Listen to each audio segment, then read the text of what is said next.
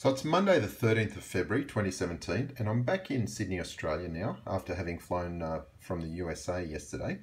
And during the flight I took a lot of short clips and I'm going to put together a couple of videos, but this is the first one I wanted to present, and we're just in suncalc.org. I want you to take note of the location, okay? The longitude is east 161 degrees 58 minutes and the latitude is south 22 degrees 40 minutes, okay? So we're basically off the east coast of Australia, and that's where we were as we were tracking down towards Sydney on our return from the USA. The time is the 12th of February and it's 1901 UTC plus 0. So I've actually had to set the clock in my laptop to that time so I can get UTC on this actual website. But let's have a look at the sun. The sun has just risen at 1901. If we go back just 1 minute, just back 1 minute, you'll see the sun has not risen, okay? So it's just slightly below the horizon. Now let's go back another 17 minutes.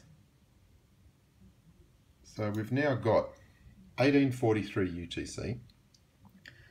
The sun is now several degrees below the horizon. You can see the azimuth is 106.76 and the altitude is minus 4.6 degrees. So it's well below the horizon. So if we're on the ground, if we're on the sea level in a boat, we could not see the sun.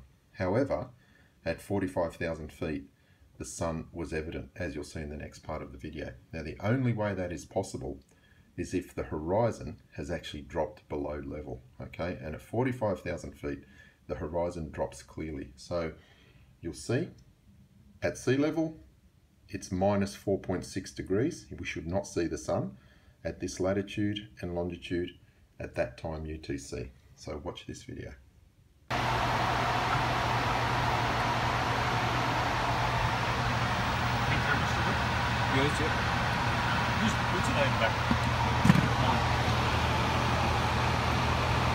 Left foot was not.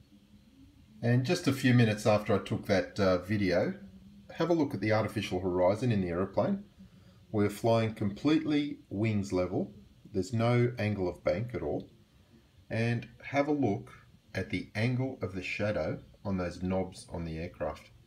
You'll see the sun's rays are angled upwards coming in from the left-hand side. Now, how is that possible if the sun is above us doing circles? The sun must be below our level to produce that shadow angle, and that's only possible if the horizon has dropped below eye level and the sun is visible just above that dropped horizon. It's just clearly evident.